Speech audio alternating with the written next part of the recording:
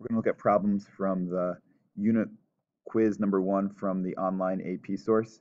And first of all, we're going to look at this theorem. And this is not a biconditional. We're saying that if you have a limit that actually exists and the limit of g of x as x approaches a is equal to b, so we get this value, then if you're taking the limit of a function composition, you can find the limit of the inner function and take f of that value to get your value of the limit. In other words, the limit of f of g of x as x approaches a is f of that inner limit. And that's going to be true if f is continuous at b at that inner value. So then this is one of the problems from the Unit 1 quiz. We're finding the limit as x approaches -1 of f of x. So as x approaches -1 of f of x, that limit is equal to 2. You have this value down here, which doesn't really matter to us because the limit is approaching 2. So then we're going to look at f of 2. Well, the limit as x approaches 2 from the right and from the left is different. It's not continuous there. So we have a problem, and then that theorem doesn't exist. So we're going to look at this one a little bit more closely, especially at the first part of it. The limit as x approaches -1 of f of x.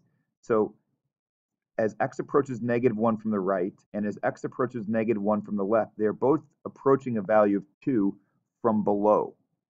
In other words, this first limit that we have the limit as x approaches 2 from below or from the left of our inner function f of x. So since the first inner limit was equal to 2 and we approach from the bottom, we can rewrite it like this and look as f of x approaches 2. Now just from the left-hand side, that limit is approaching 5. So the answer should have been 5 for that one. The example that was frequently missed was this one. We're trying to find the limit as x approaches 1 of f of x. And because we're just trying to find the limit and we're not checking continuity, this part doesn't matter at all, actually.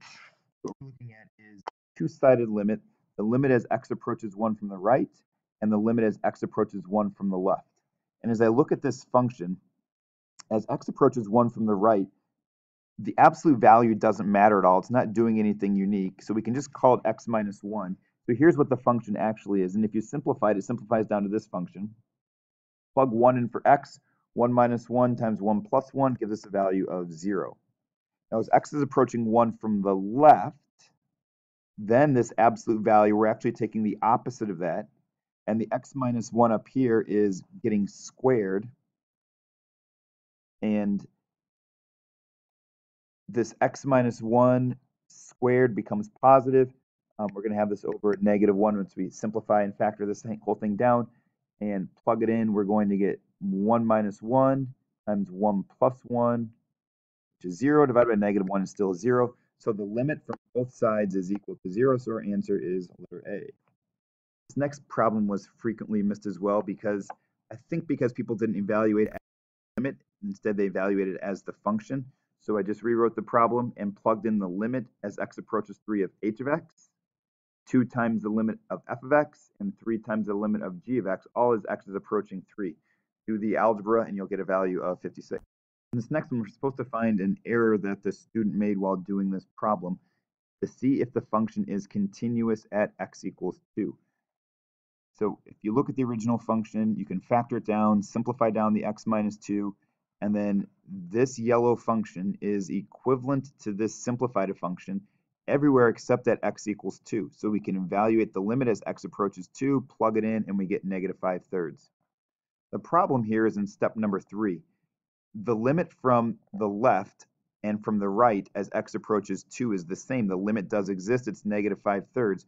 But when x equals 2, we have to use the original function. That's where this yellow function and this blue function are different. They agree at all but one point, and that point is at x equals 2, which is a very significant one. So to find f of 2, we have to plug it in here.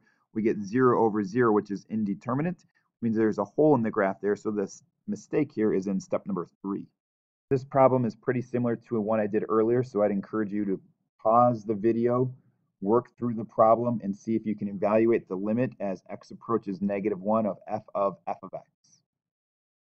In a moment, you can start it up again and listen to my explanation for this one.